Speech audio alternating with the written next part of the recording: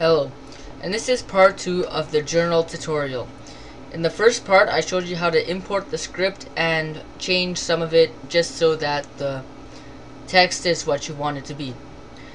In this part I'll show you actually how to use it in a game and how to call up what you've written down for what the person wants to be reminded of. So for time's sake, I already made 2 characters and I'll show you the events, and it's actually quite simple. Once you know it, it's very easy to implement.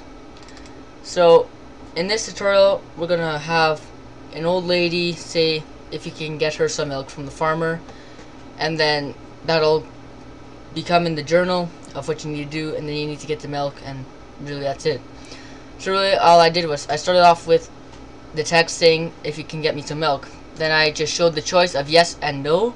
If no, you know, he's a little bit rude and says I have better things to do. If yes, then he says yes I can.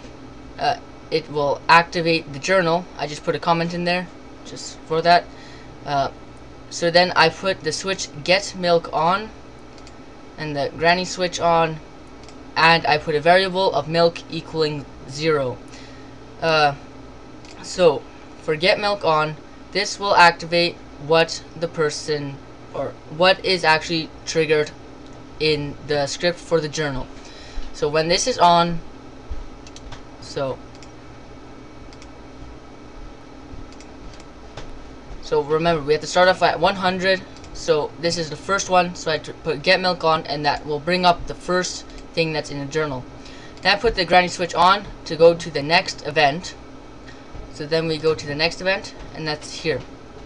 So then she asks if you got the milk yet. Then I show the choices of yes and no.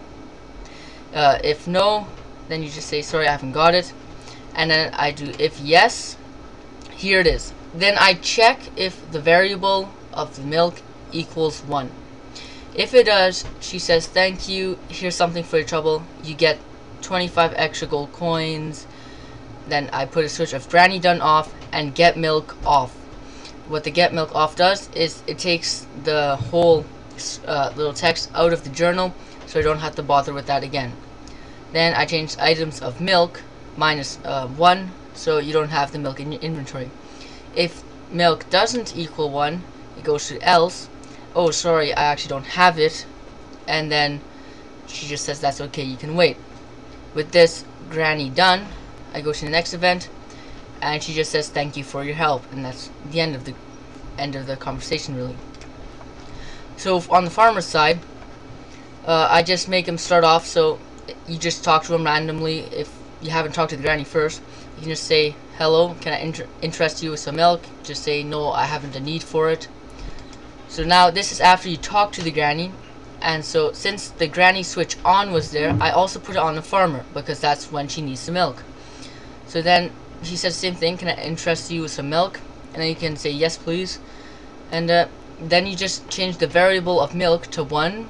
I changed the items of milk to 1, so now you actually have the item of milk in your inventory. Then it just says, you know, you got some milk, and you know, farmer, the switch farmer done is on.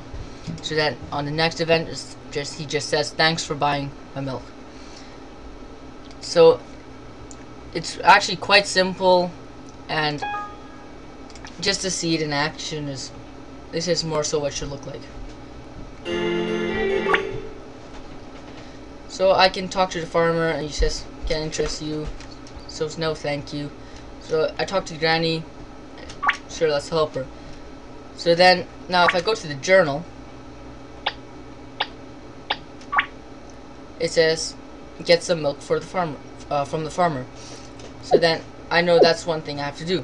So if I talk to the farmer, it says if I can interest you with some milk, just say yes, and then it says you get some milk. So I go to items, I actually have some milk. So then if I talk to the farmer again, he just says thanks for buying the milk. Now if I talk to the granny, it's like I can choose if I have the milk yet. Since I do have it, she says thank you so much for helping. I get 25 gold. And if I go back to the journal, you can see it's gone. Now, one thing I forgot to mention from the previous tutorial is in this script, since I changed it, there was a question mark before each sentence in the journal, in the window journal, and that's because if you go into window journal and if you go to line 74, these two little brackets here, I changed this to a period here, but it used to be a question mark. If you don't want anything before these comments, it used to be a question mark and then that. At the moment I have a period and then that, but if you don't want anything, you just get rid of that and it should be done. So that's how to do the journal. Hope you liked it, and rate, comment, subscribe.